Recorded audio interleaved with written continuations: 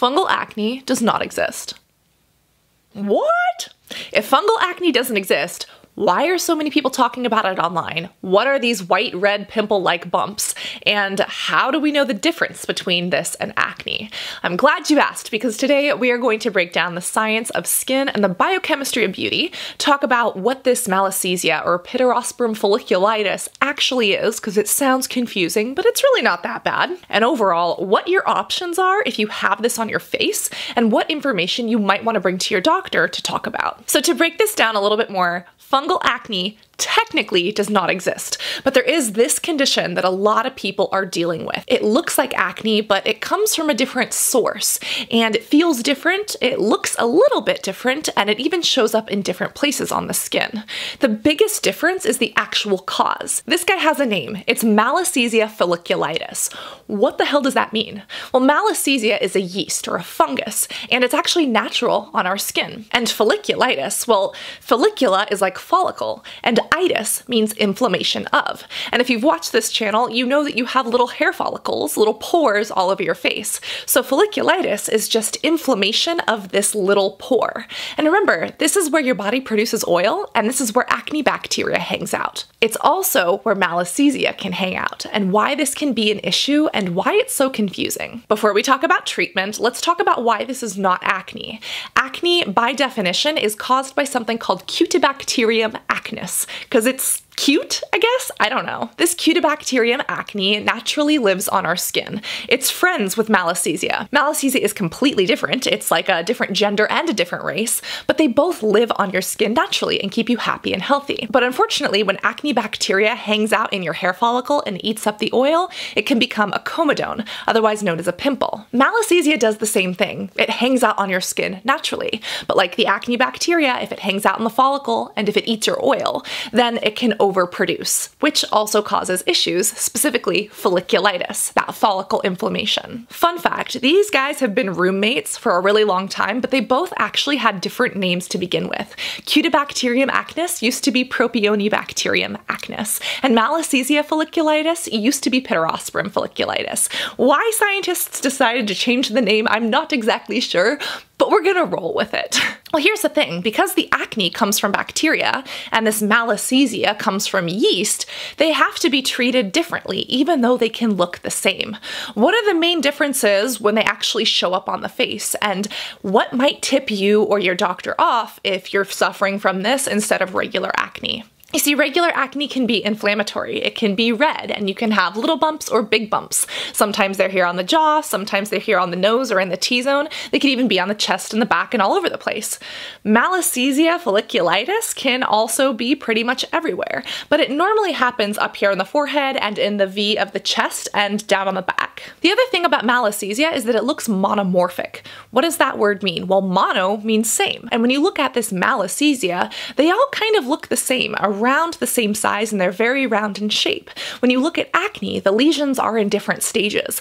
Some might be brand new and tiny, and others might be big, red, and angry. So that's one kind of hint. The other is that malassezia normally itches. People who have this might talk about their acne being itchy, not realizing that it's not actually acne, it's a fungal or a yeast overgrowth instead. And again, this can be tough because both of these can happen together. Remember, the acne bacteria and the malassezia yeast, they're roommates, so they both live on your skin naturally, and it's just when they have the right conditions that they get out of control. And if they're throwing a party and getting out of control together, you might have gone to your dermatologist for a diagnosis or a pill or a cream. They look at it and maybe all they were able to see was the acne because the malassezia is hidden between or isn't as red or as angry. The other telltale sign that you might want to look for is acne that doesn't go away, especially if you've used a lot of over-the-counter treatments such as benzoyl peroxide. There's scientific proof showing that benzoyl peroxide works really well on acne, but remember, malassezia isn't acne. So if these little white and red bumps that are monomorphic and look the same just aren't going away, maybe you've been trying to treat it with the wrong things. Your dermatologist or doctor may have even prescribed antibiotics. Antibiotics are literally anti or not biotic. bio meaning life or bacteria. Antibiotics can be put on the skin topically or eaten orally, and they literally kill acne bacteria.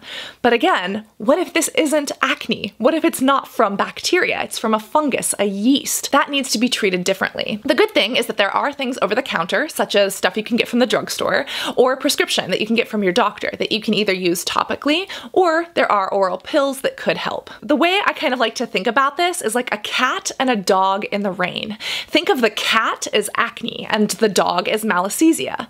If you put them both outside and it starts raining, aka antibiotics, the cat's gonna be like, ah, hell no, and he's gonna run inside because the cat doesn't like the rain. But for the dog, he doesn't care if it's raining, aka antibiotics. He's like, this doesn't faze me, I'm just gonna have a great time. And that's why people who have malassezia, this fungal yeast overgrowth, the dog, doesn't matter because again, those antibiotics, that rain, doesn't have any impact on them. Of course, this is one of those things that you can't diagnose on your own. You need to go to a doctor or dermatologist to get a definitive diagnosis.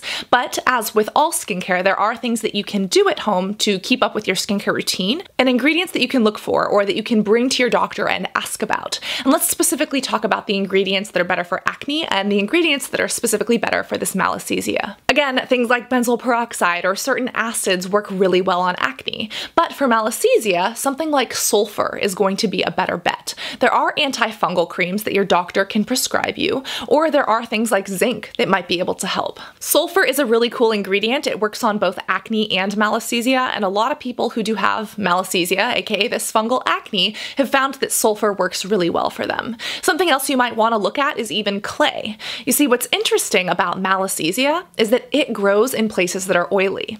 And guess what part of your body produces oil?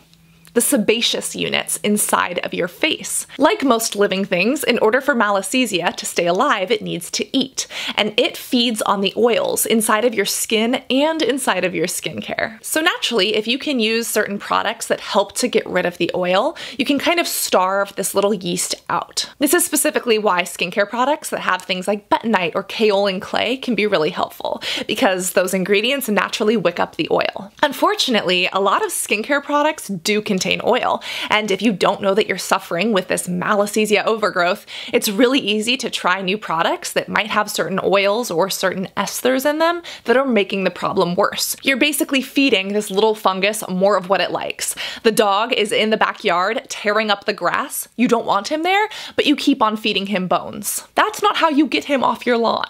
The malassezia loves oil, so avoid skincare with most oils in it. A lot of athletes get this, especially if they leave their clothing on after they've worked out and don't remove it, and a lot of people who live in humid climates tend to suffer with this because again, this fungus really likes it when it's hot. Even hormones or starting or stopping your birth control can trigger it because your birth control is impacting your hormones, and unfortunately your hormones directly correlate to how much oil your skin produces, which is again what this malassezia likes to eat. So what sort of oils should you avoid? Well, when it comes to fatty acids and oils, there are different types. There are short chain, medium chain, long chain, and very long chain.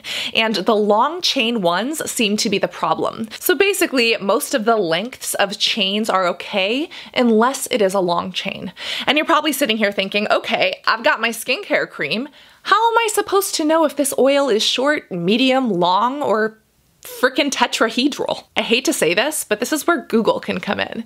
You could literally say, hey Siri, is olive oil a long chain fatty acid? And she'll be like, yes, and then you'll know not to use it on your face. Or you could be like, hey Siri, is coconut oil a long chain fatty acid? And she'll be like, no, that's a medium chain. You could be like, hey Siri, is jojoba oil a long chain fatty acid? And she'll be like, no, that's not even technically an oil. Technically, it's like a liquid wax. I normally recommend not using the internet to understand your skincare because unfortunately, the internet is not a library. It is a dumpster. However, this is one case where if you're trying to look up a specific oil that you found on the back label of your skincare because you remembered to turn and learn, and you want to know, is it short chain, is it very long chain, is it medium chain? This is one place that I do recommend doing that. And again, it's the long chain ones that really are the issue. But again, remember, this is only if you actually have fungal acne. If you have regular acne, it doesn't matter. So when it comes to actually having fungal acne, how do you know?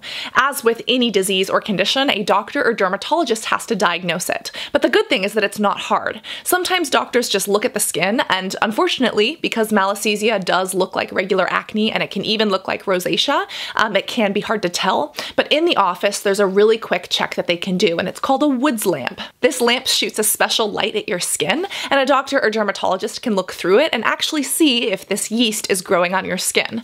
Another thing they can do is a potassium hydroxide solution.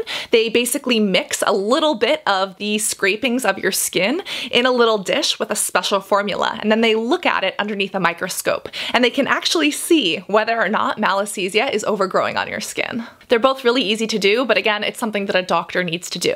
But while you're there, you can also ask about specific prescriptions or creams. There is a topical cream, again, one that goes on top of the skin, that's called ketoconazole. That's the active ingredient, and the brand name is Nizoral. You can ask for this, and again, it's specifically targeted towards this yeast, towards this malassezia. So there's a pretty good chance that for most people it works. You could also ask for fluconazole, which is an oral antifungal, again, one that you ingest. Even though benzoyl peroxide and oral antibiotics won't help because those are for acne, there are these other treatments that really work well for people who have this condition because, again, it's specifically targeting the malassezia yeast. It's also important to remember that people who have a fungal overgrowth like this might also have other things going on. There's a condition called tinea versicolor. It kind of looks like hypopigmentation, kind of like these white scarry spots on the skin, but it's actually this fungal infection.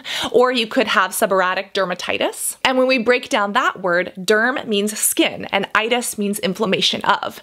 Sub, like seborrhea or sebaceous unit, is talking about the oil of the skin. So this is a condition where a little bit of too much oiliness, usually that happens here on the scalp, creates inflammation of the skin. And if you've had one of these conditions before, and if you have this acne that just doesn't seem to go away, and they do look monomorphic, this is definitely something you want to take to your doctor because, again, maybe you were trying to treat acne when acne wasn't the problem the whole time. If you enjoyed the skin science in this video, make sure that you that like button, and don't forget to whoosh that subscribe button if you haven't already. Another video diving into the science of skincare can be found right here, and I cannot wait to see you in the next video. Love you guys. Bye.